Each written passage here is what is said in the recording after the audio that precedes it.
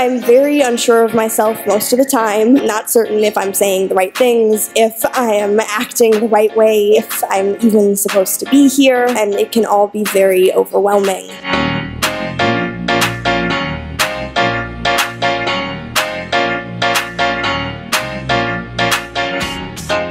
Hi ladies, welcome back to my channel. So this is another FaceTime style video, and we are going to get into a very popular topic: jealousy, envy. Let's talk about it. But first, shout out to all the ladies in the comment section in my last video. I feel you. I feel you so much. Every last one of you. The comments are beautiful. It's just such an amazing space in the comment section. Like, y'all are making the comment section really dope.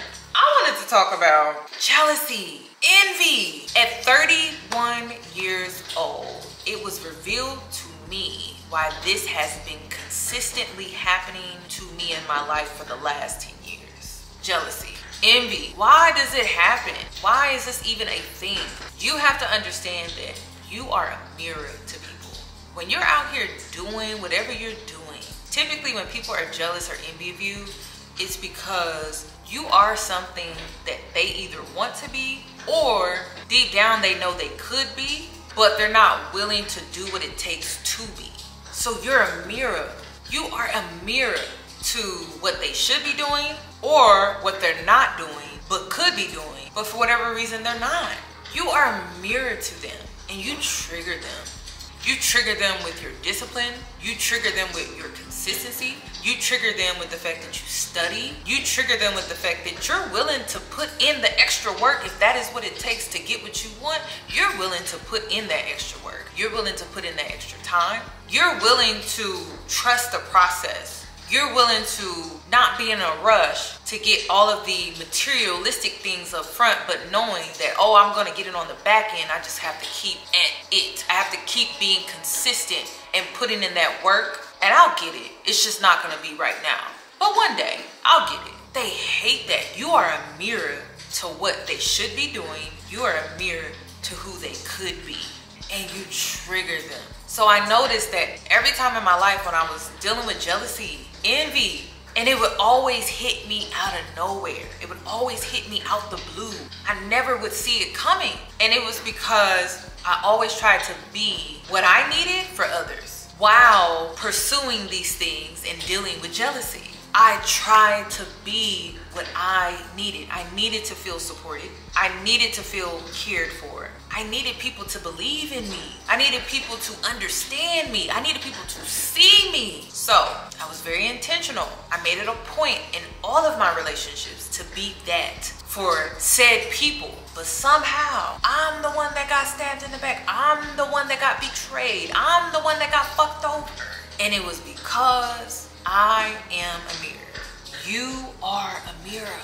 This is why you deal with jealousy. This is why you deal with envy. This is why you deal with people who are mean to you for no reason. You've been nothing but supportive. You've been nothing but loving. You've been nothing but caring. You've been nothing but considerate. And you know you're like that because of your own experiences, because of how people treat you. So you make sure you see people.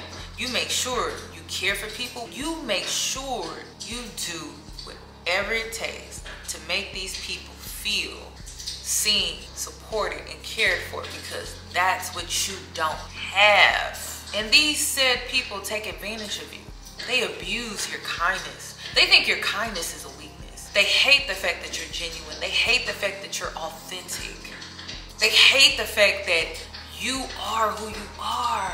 You bring joy to a room. You bring laughter to a room. You bring things that these people are not. You are a mirror to who they either need to be or should be within themselves. And you bother them. You bother them to the core. You bother them. Yanni is free. I'm free because I don't care anymore. I used to care a lot. I used to care so much. I used to care so much because I thought all I had to do was treat people the way I wanted to be treated, and I thought I was going to get that back, and I never did. I never got it. And I developed this thought process because of my parents, and I love my parents so much. I love them so much. They did the best they could with what they had. And I will always be grateful. Always. I developed people-pleasing tendencies. I wanted to make my parents proud. I wanted to hear the words, "I'm proud of you." I just wanted to hear that, and I was willing to do whatever. I was willing to please them. I was willing to do whatever would make them happy to hear, "I'm proud of you," because I never got that emotional connection from my parents. So it wasn't until I went to therapy and I realized I had been abandoned my entire life. And I started noticing that my parents are abandoned. They have been abandoned their entire life because the love that I wanted from them, the emotional connection that I wanted from them, they never got. So here I am in my adulthood with these people-pleasing tendencies, getting fucked up, by the way. Just getting messed up, being put through the ringer. But you know what? I wouldn't change a thing because it has shaped me into the woman that I am today, and I'm grateful for that. And I don't think my identity would be the same. I think my identity would be different. So I don't fault these things. I'm not mad. This is why you are dealing with jealousy and envy. You are a mirror. And to those, you are an inspiration. Only to those that are truly on a journey of self-improvement. You are inspiration. But to others, you are a mirror. Who would have thought being a light meant that there's a darkness to it? Who would have thought that there is duality to being a light to those who seek inspiration? There's always a dark side to everything in this life. There's duality in everything. Within this last season of my life, that was revealed to me as well. Like there's light, there's dark. There's duality in everything. So I have to be okay with that. So if I'm gonna be an inspiration, I have to understand that I'm also going to deal with jealousy. If I'm gonna be a light, if I carry a light within myself and people see my light, I'm going to attract, I'm going to be magnetic for a lot of different people. People in good spaces and people in bad spaces. People that really want to do the improvement and people who don't. So I'm going to attract a lot of different energies and a lot of different people. And I gotta be ready for that. You have to be ready for that because that's just what comes with it. There's duality in everything. So because of that, you just have to roll with the punches. I think Candace Owens said, just put on a helmet. And I love that. So I'm making this video to the girls that question, why do I always deal with jealousy? Why do I always deal with envy? I don't understand. I'm so nice, I'm so caring, I'm so thoughtful, I'm so considerate. I try to be everything that I need for others, yet I'm still dealing with jealousy and envy. This is why. This is why. You are a light, but you are also a mirror. And you will trigger those that are not on path. You will trigger those that should be doing the things that you're doing or exhibiting some of the characteristics that you carry, like discipline, consistency. You trigger them. And I just want you to know that you are a mirror. So when you see these people that are jealous of you, you see these people that are envious of you, they see who they could be in you. They see what they need to do and they're just not doing it. And it's not your fault. There's nothing that you can do. You can't do anything. And the reason why this was revealed to me was because I have finally reached a point in my self-love journey where I saw myself. Like the amazing part of myself. Because I had a hard time seeing the amazing part of myself because my parents never praised me. My parents rarely celebrated me. And it wasn't that they didn't think highly of me or that they weren't proud of me or that they didn't love me. They just didn't know how to express it. So because of that, I just didn't think that highly of myself. So when I started thinking more highly of myself, when I really truly started to love myself, I started seeing why people were jealous of me. I started seeing why people were envious of me. I started seeing greatness within myself. I started seeing the characteristics within myself that have helped me along my journey and how it has impacted my journey in such a positive way. I started seeing the greatness in me and I fell in love. I fell so in love because I love the girl that got me to this point. She was suicidal. She was lost. She didn't know who she was. She got me to this point and I love her so much. I love the little girl in me as well because she was a dreamer. She had an imagination out of this world. I love that little girl. She dreamed and she dreamed big. So I love her. I love the girl that went through a lot of shit. She went through a lot of spiraling. At one point I had spiraled real bad, and the girl that spiraled got her out of that spiral. I love that girl. When I say I started to see me for the first time and I fell in love with her. I had a man the other night that asked me the question. He said, would you marry yourself today? Like right now? You should have saw my eyes. I sparked up. My eyes are like, yes, I would. Like right now, I would do it in a heartbeat. I would do it right now. I couldn't say that about myself a year ago. I couldn't say that about myself 2 years ago. I couldn't even say that about myself 3 years ago. But I can say it today. I would marry myself because I have fallen in love.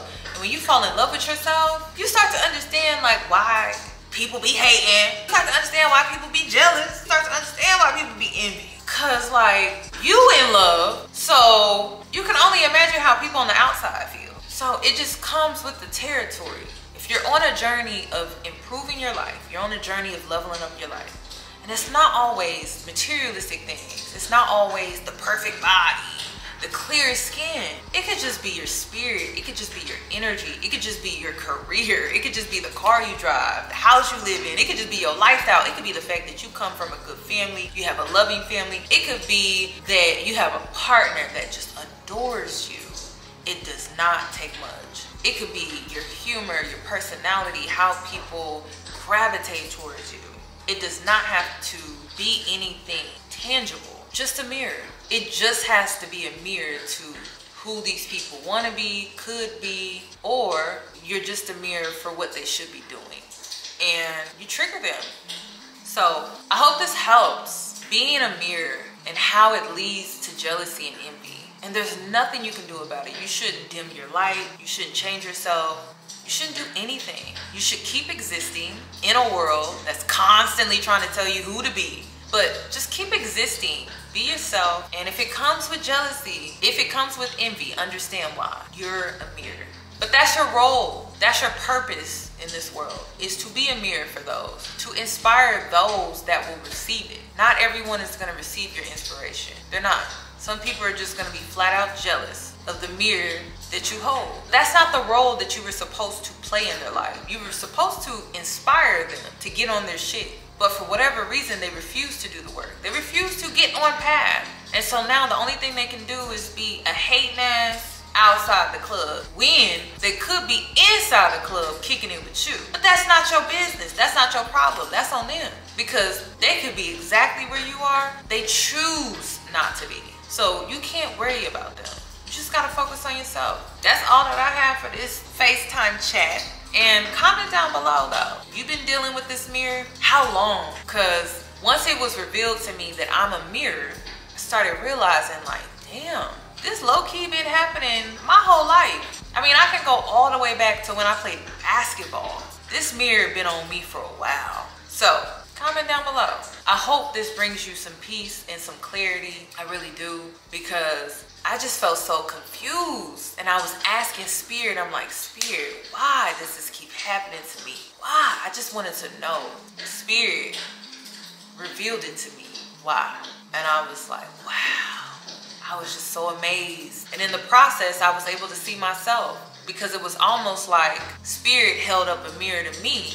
And this whole time, I've been a mirror to everybody else. And I was finally able to see myself. That's when I fell in love with myself. I imprinted on myself. I adore myself. And that's how it all started. So I wanted to share with you where my self-love comes from. How did I get here? And once you realize you are a mirror to others, and then you call out to Spirit and you say, Spirit, why does this keep happening to me? God, why does this keep happening to me? God gonna hold up that mirror to you, and you gonna see why.